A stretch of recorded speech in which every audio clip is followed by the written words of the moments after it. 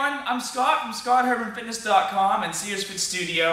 And I'm going to show you guys a quick routine that's going to help increase the firmness of your chest and your glutes. We want to call it curve your weight training.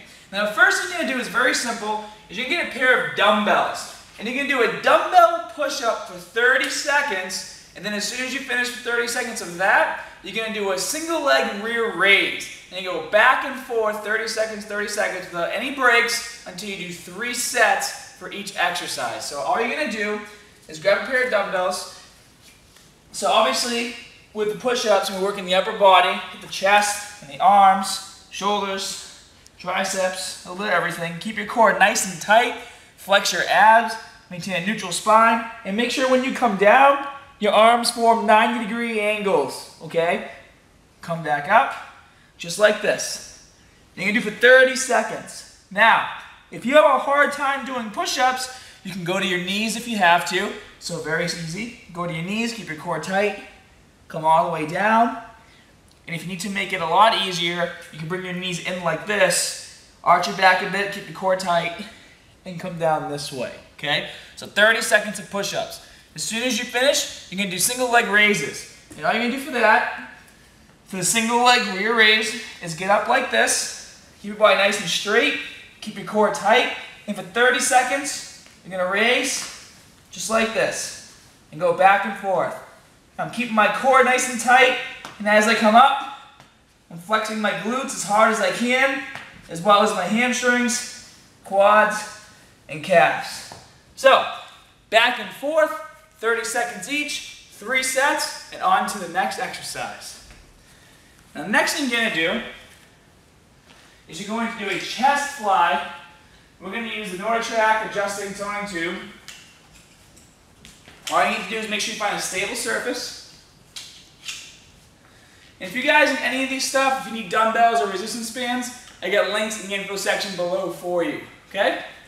You take a step forward, just like this, and bring it in.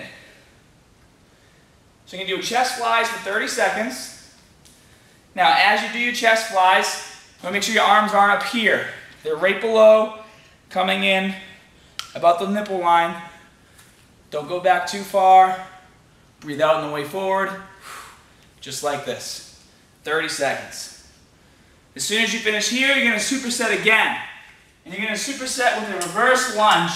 You're going to hold some dumbbells while you do it.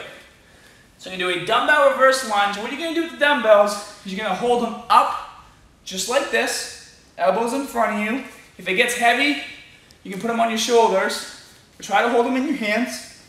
Then all you're going to do is start off straight like this, take a step back, lunge, and come up. And you're going to alternate legs, and you're going to do this for 30 seconds.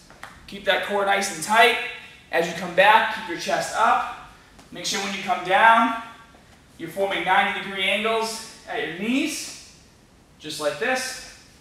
And as soon as you finish 30 seconds of those, go back to the chest flies and go back 3 times.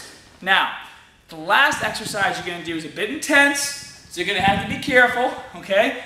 We're going to do burpees. However, we're going to hold dumbbells while we do them to do some added resistance. Now, what you're going to do is after you do each burpee, you do a 10-second break. I'll demonstrate. So you're going to start like this. You're going to come down. Make sure the weights land firmly. Throw your feet back. Have the chest hit the ground, kind of like a push-up. Then you're going to come up, bring your legs in, stand up, and jump. Okay? Now I'm going to wait 10 whole seconds and then get back into the exercise.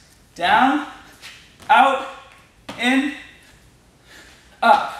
If you get tired, you might do that. So make sure when you do them, you put that push-up in there. Let's get down, come in, up, push. 10 more seconds. Down, out, push up, in, up.